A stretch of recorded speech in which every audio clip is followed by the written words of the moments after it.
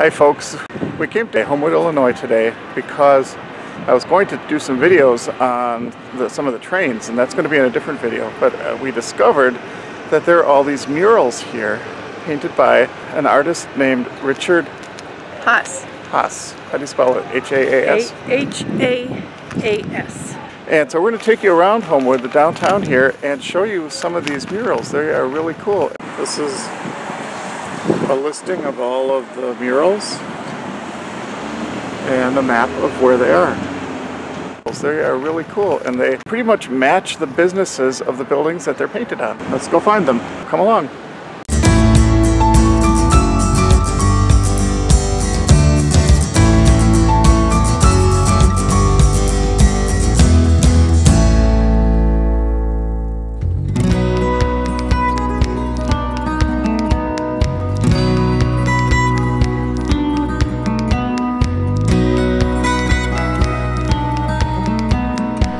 The thing that drew me to Homewood, Illinois in the first place was its rail park, and I made a video about it. It's number 52.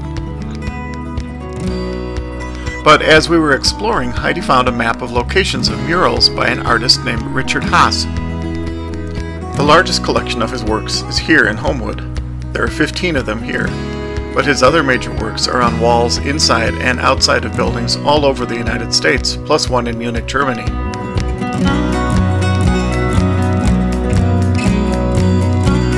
In Chicago, a very notable example of Haas's work is found at the 16th-story building at 1211 North LaSalle. Haas's style of painting is called trompe-l'oeil.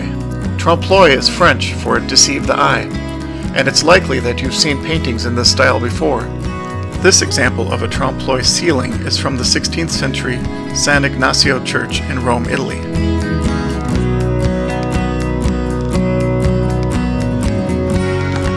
This use of perspective to give the illusion of greater space in a ceiling or wall dates back to Greek and Roman times.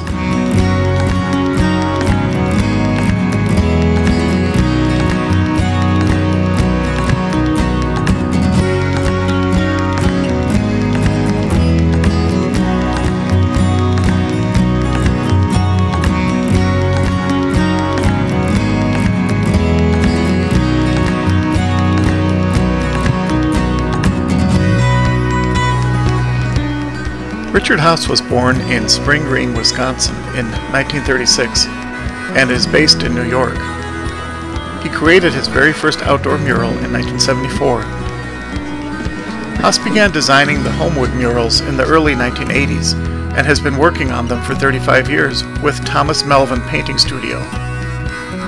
Haas provides a 2-scale painting of the mural, and Melvin paints the mural as well as touch-ups as needed.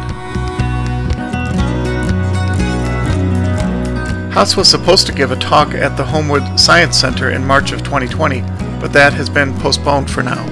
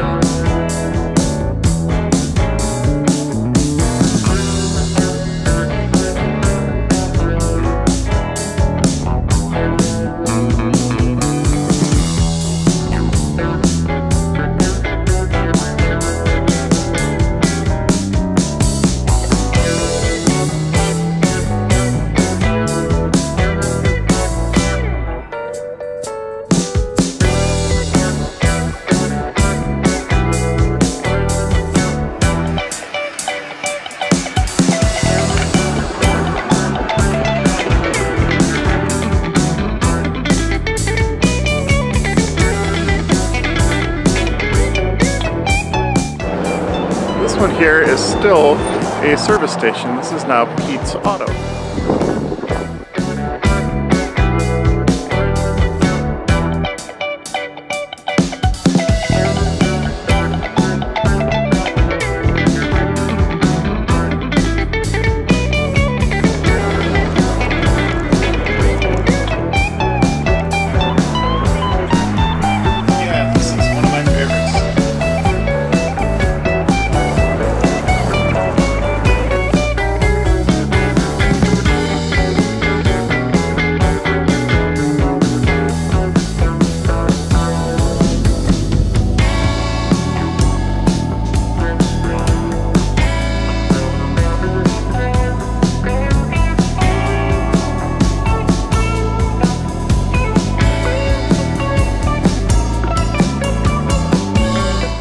It was wonderful to discover these historic murals and see them in great shape and with vivid colors. If you're in the Chicago area or just passing through, consider spending an hour or two to see them for yourself.